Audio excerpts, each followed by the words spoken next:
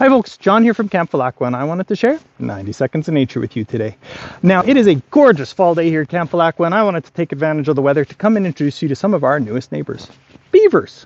There have always been beavers in the Little Red Deer River, and we see them from time to time, but this year they're actually denning just upstream from our swimming hole. So I wanted to show you some of the things they've been working on in the valley and tell you a little bit about beavers. So first things first, we have some beaver chewed stumps. So you can see here, we've got a stump. This is a little spruce tree, and you can see the tooth marks in it where they've chewed it off. And what they've done, they don't typically eat spruce trees. Sometimes they'll eat the inner bark if they're really hungry, but they will use them to construct things.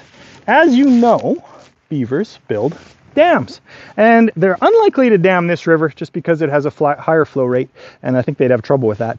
But they have been fortifying a log jam in the corner, and I'll show you what that's about in just 1 second. Follow me over there. We'll go for a walk.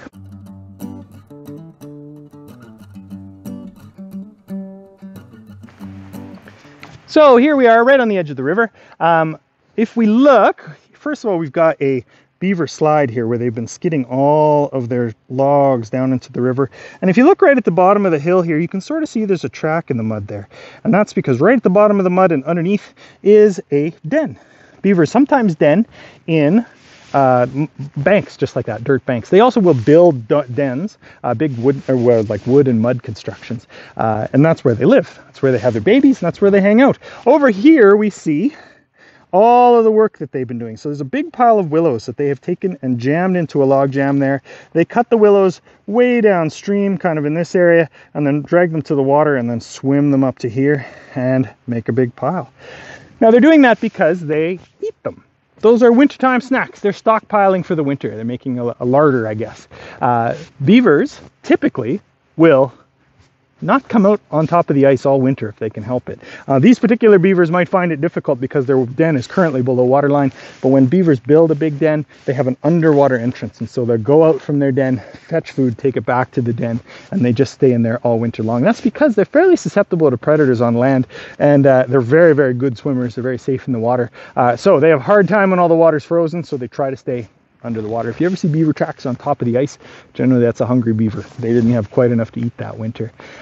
Beavers are super cool. They are extremely well adapted to the water. They have webbed feet. They have ears and noses that have flaps that can close so that they don't breathe in water, get water in their ears. You know, it's not a good feeling. And they also have a special membrane that closes over their eyes, kind of like swim goggles, so they can see underwater, like a second set of eyelids. Their teeth grow in front of their lips, so they're able to chew underwater. They do have to eat and chew all the time. Otherwise, their teeth will keep growing and they'll grow into their bottom jaw, and that's a bad news if you're a beaver. They do change the landscape a bit. You can see they're cutting down trees, they're trimming willows. When they build dams, they flood areas of the landscape, but that tends to be a good thing on the landscape. Beaver dams do a really excellent job of mitigating flooding. The clearings that they open up when they chew on trees tends to create lots of great feeding space, especially for ungulates like deer and moose and elk. So they tend to do good things for the environment. Now, if there's too many beavers, they do start to become a nuisance. They do start to make a big mess and cut down the entire forest. But we're pretty happy to have them here and interested to see the impact that they have on the valley here.